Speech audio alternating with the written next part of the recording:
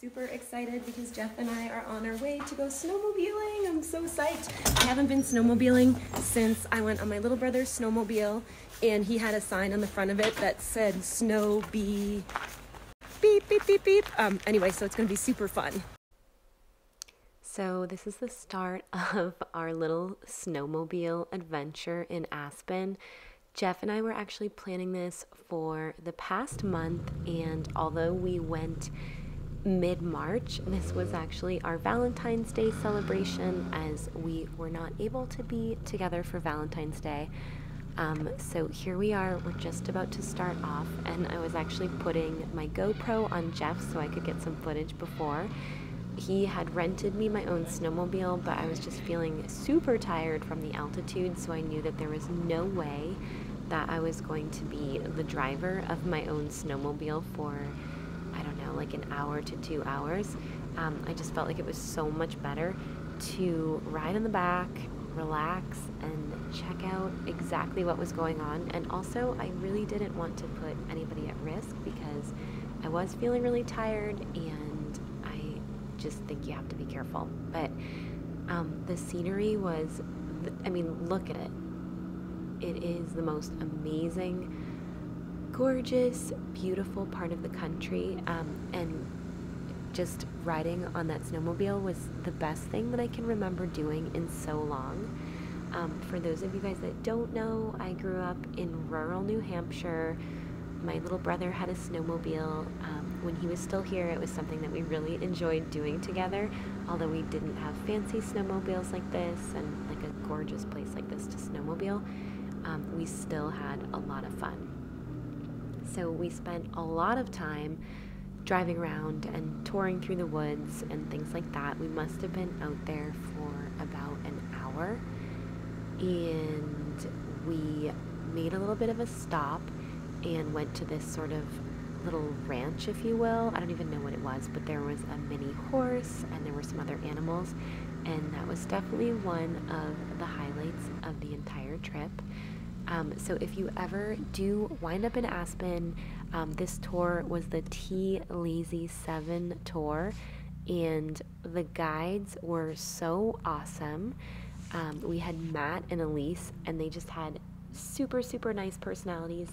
Elise was awesome. She was actually the one that I asked if I could, even though we had apparently 2 snowmobiles reserved, which I didn't know, I just asked her if we could leave one behind so that I could just ride with Jeff, so it was a little bit more relaxing. And she was super cool about it, which is always so nice, because you never really know how it's going to be when you have to ask for something like that. So I don't even think we knew it was recording, but there you go. Look at this little tiny trail with the little mini horse. So super cute. That was an awesome part of the tour. And then we hopped back for a few more minutes and we were riding around. But part of the tour is actually that they make you, this is so crazy, only in Aspen, they actually make you a beautiful lunch on the tour. So here we are heading up the steps, and there is this really, really cool old lodge. It has been around since the 60s. It used to be really tiny. During COVID, they actually enlarged that deck. They doubled it. They've got drinks outside. They have like an amazing view. It's like a very cool treehouse. That is the awesome lunch that they made. So they actually had a chef making Wagyu, grass-fed Wagyu beef burgers. They were so delicious. Kind of giving another little tour of the deck, and it was just perfect. Like, I have nothing but good things to say about the entire tour. I highly recommend it if you make your way out there, and if you don't and you just want to watch the video, that's cool too. I took a quick video after everybody left because I didn't want to intrude on anybody's privacy when they were eating their lunches. And that's Elise. She's so cute. She's kind of like cleaning up after the lunch. And I think this part back here that you see is actually the original part of the lodge. So it was just a little hunting lodge. There's a cool little wood stove, and the coolest part of this entire place, so look at this where it says restroom. the restroom has the coolest view I have ever seen. So that's the view out that window. There's just like a huge window in the restroom. Of course, I had to shoot the urinal just so you could see what you're looking at. And then walking back to our snowmobiles, getting ready to kind of finish up the tour and check things out.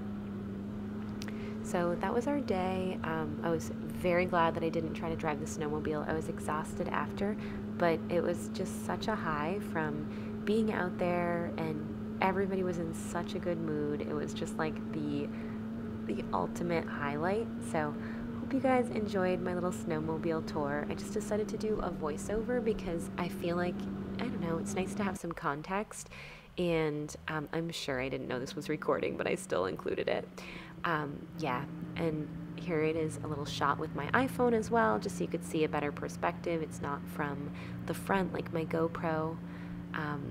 But get yourself on a snowmobile if you can, because it is amazing. So anyway, guys, I hope you have a beautiful day. Stay healthy, stay beautiful. If you are not already subscribed to my channel, please subscribe to my channel, and please feel free to comment below. I'm so curious if you guys have ever been snowmobiling, if you enjoyed it, if you would do it again, or if you're thinking about doing it. But just a little bit of my personal journey on, you know, just having fun with my husband. So talk to you guys soon, and thank you so much as always for watching.